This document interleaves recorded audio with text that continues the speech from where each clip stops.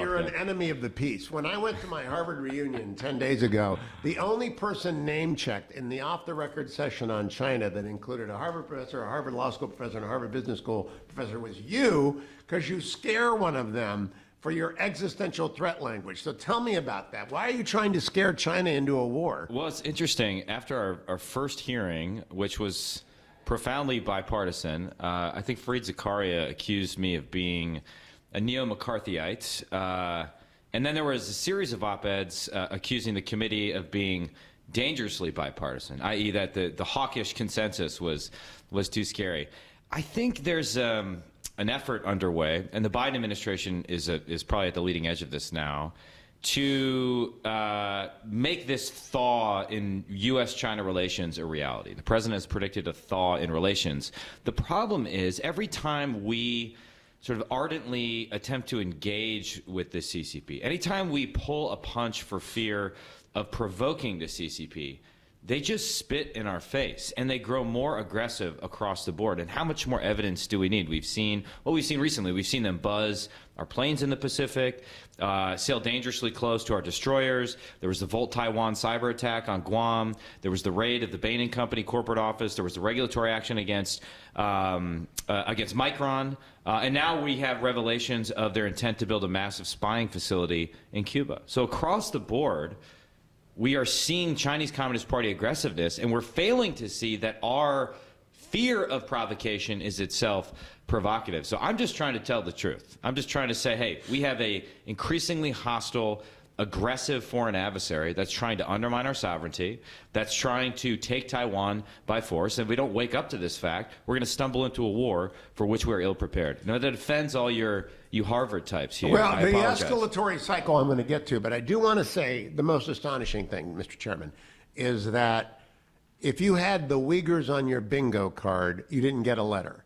Because in an hour and a half, 3 Harvard and lots of Harvard people in the audience, no one mentioned the Uyghurs. It's like going to a conference on Germany in 1937 and no one mentioning the Jews. What is the deal with that? Aren't Democrats upset about this? I think people are afraid of retaliation. They're afraid of the economic coercion that would ensue if you have the temerity to say, as now 2 administrations have, Republican and Democrat, that there's an ongoing genocide in the Xinjiang Autonomous Region. I think I've talked with you before, Hugh. When we went out to Hollywood with the committee, we had this off-the-record dinner with a bunch of Hollywood producers, and without naming names, they said, I asked them, if you were asked in public, is there a genocide happening in Xinjiang, what would you say? And they all said, well, I do not want to answer that question, because not only would I be punished, my entire studio would get punished, and we'd never be able to do business in China. Again, the same is true for the university system, right? I mean, Chinese students are very lucrative for universities.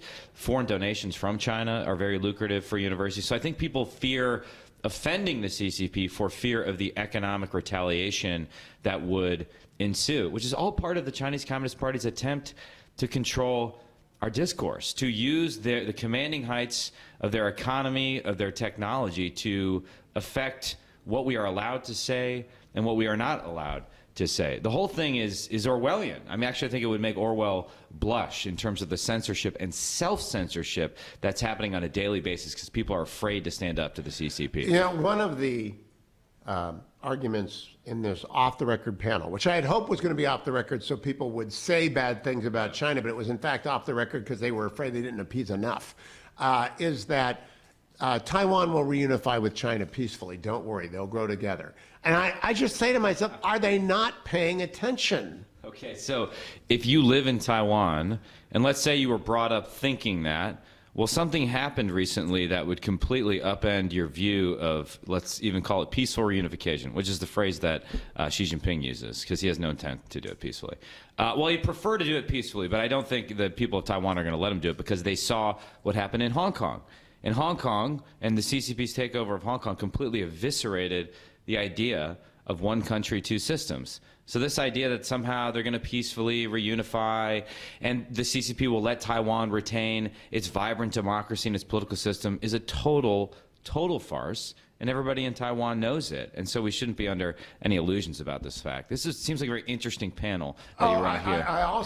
I've told you this before, and I want to make sure I put it in here. We had a question from the audience which suggested that we were responsible for World War II and the attack on Pearl Harbor because we cut off Japan via the blockade.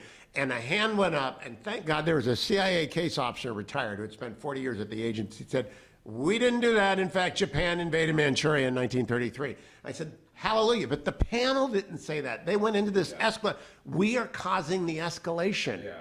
Japan invaded, I believe, after having signed the Kellogg Brand Pact, Yes. which was an attempt to outlaw war. Don't go using facts. Yeah.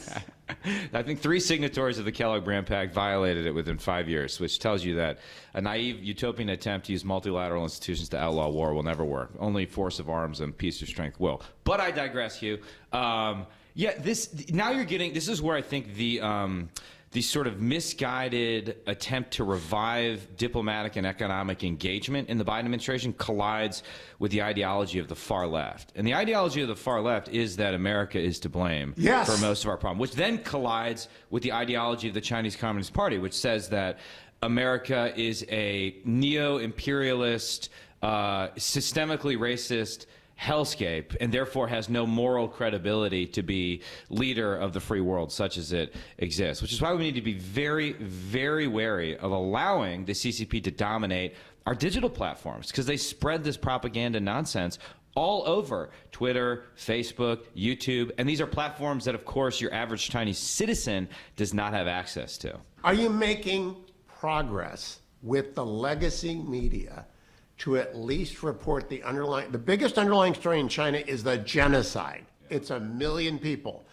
Are you making any progress in getting them to care? Well, we had a hearing on the ongoing genocide, which was pretty powerful. We actually had survivors testify, and my ranking member and I, Raja Krishnamurthy, who's a inveterate Bears fan, but besides that, it's great to work with. Knows a little bit about football. Yeah, knows a lot about losing, that is for sure.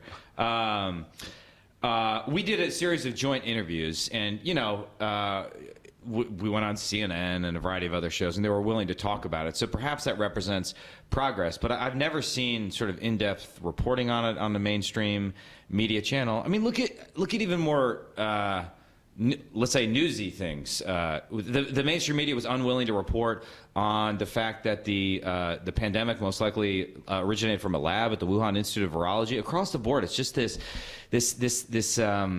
fear of provoking the Chinese Communist Party that affects not just politicians but also people that are influential in the American media. Do you think it's like the interwar period? Because there was a self-censorship that went on in the West about the Nazis.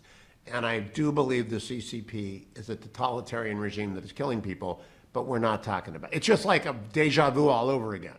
I think the best case scenario in terms of historical analogies is that it's 1979, right? You know, there's a series of crises across the board.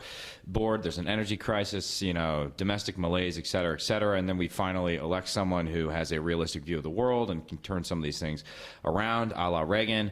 I think the worst case scenario is that it's actually the interwar period, and we see a resurgence of utopianism on the left, a la Kellogg Brand Pact. We see a lot of self-hating ideology here in America, and we see a continued willingness to fund our own destruction by sending American capital to China in order to invest in Chinese military-affiliated companies, in order to invest in tech companies that are helping them perfect their ability to conduct genocide. And for fear of not upsetting the golden goose here, killing the golden goose, we don't want to fundamentally change and selectively decouple. How do we get Apple out of China? I mean, how do we do this? We went and talked. We went to Apple headquarters with the committee.